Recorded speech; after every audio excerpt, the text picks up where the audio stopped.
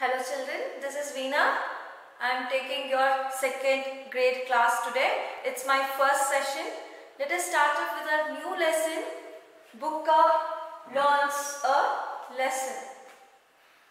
So here someone is learning a lesson.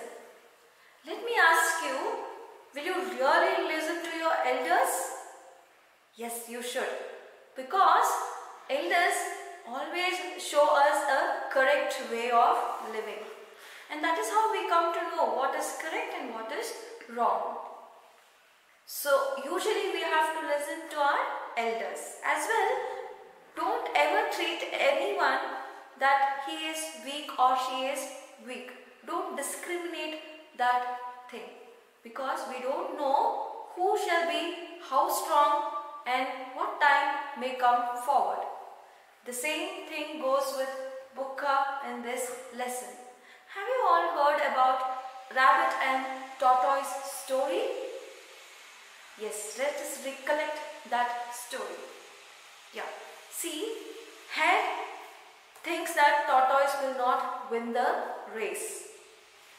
But did it win or did it lose? No, tortoise won the race. So rabbit discriminated, telling it's a weak or a slow animal. So this discrimination shouldn't be there as well. My request is to please listen to your elders and follow a correct way. So let us start with the lessons with the new words. Let me read out the words for you. Remember, harrows, approaching, harmony, juniors, rept. Let us spell it out now. Let us spell it out. R-E-M-M-B-E-R.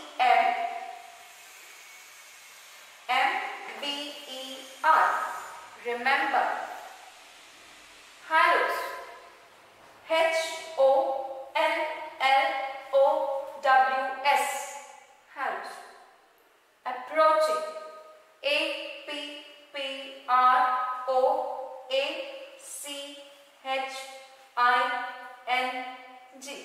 Approaching. Harmony. H-A-R-M-O-N-Y. Harmony. Juniors. J-U-N-I-O-R-S.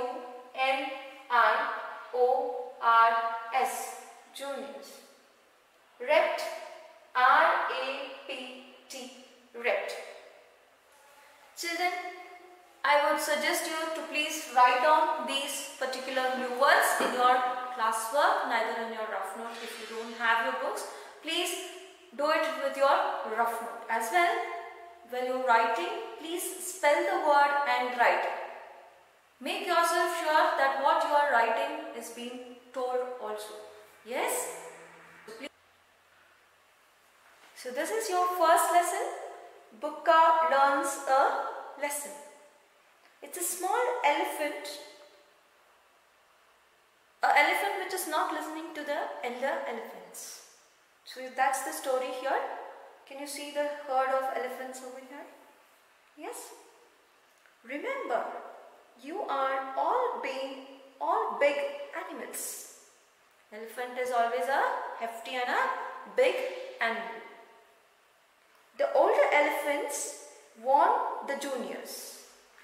So here the elder elephant is speaking to a small elephant, that is the junior elephant, saying that you are all big animals. When lying down on the ground, you must watch out for the snails. So the older elephant, that is the big elephant, is telling the small elephant that when you lie down on the ground, there are small worms, snails, so you should watch out them. Do you all know what a snail? It's a worm. It is the only worm which carries its house on its back, that is shell. Have you seen snail? Yes. Now, see that you don't crush them under your weight. Yes. The older elephant is telling the younger elephant that you shouldn't crush while you lie down on the ground. Shouldn't they crush snails? Because they are smaller worms. Yes? It is a snail that tells you when flood water enters the forest. So the elder elephant is training its junior elephant, saying that you shouldn't lie down on the ground without seeing, because there are small snails which can be crushed. And these are the small worms which tells us there is a forest water entering. That is, we have floods. Children, we all know that even this academic year as well as the last academic year, we have much floods. That is the overflow of water. So snail is the animal which tells in the forest. That is, you can see snails popping out from the grass. You can see much and much snails when there is flood. And that is the intimation which is being given.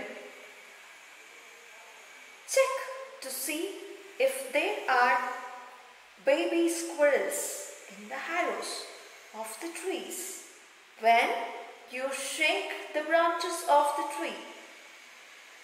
So the elder elephant is also telling that when you shake the branches with your tusk, be very careful. There are baby squirrels inside the hollows. What is hollow? Have you seen hollows? Yes, it is a small burrow type which is there in the tree. It is a small hole which is there in the tree. Those are called as hollows. And in that hollows you find small baby squirrels. When you go to pluck and eat the fruits, please don't trouble these baby squirrels.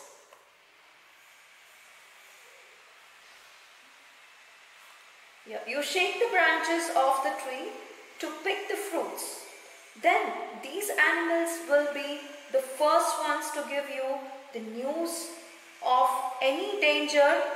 The squirrels will bring you news of an approaching forest fire. Have you all seen forest fire? Suddenly the forest catches fire. Why? Because the dry trees rub to each other. This friction causes forest fire. And these squirrels tells you that there is a forest fire by tripping sound. So elephant is training its junior elephant. The elder elephant is training its junior elephant, saying that when you lie down on the grass, be careful, you will not scratch the snails. As well, it is telling that there are squirrels in the hollows of the tree. When you go and pluck the fruits, please be careful, you don't harm the squirrels. Snails tells that there is floods in the forest, and as well the squirrel tells us there is a forest fire. Yes, children, we'll move on. The older elephants do not only teach the young elephants how to live in harmony. What do you mean by harmony?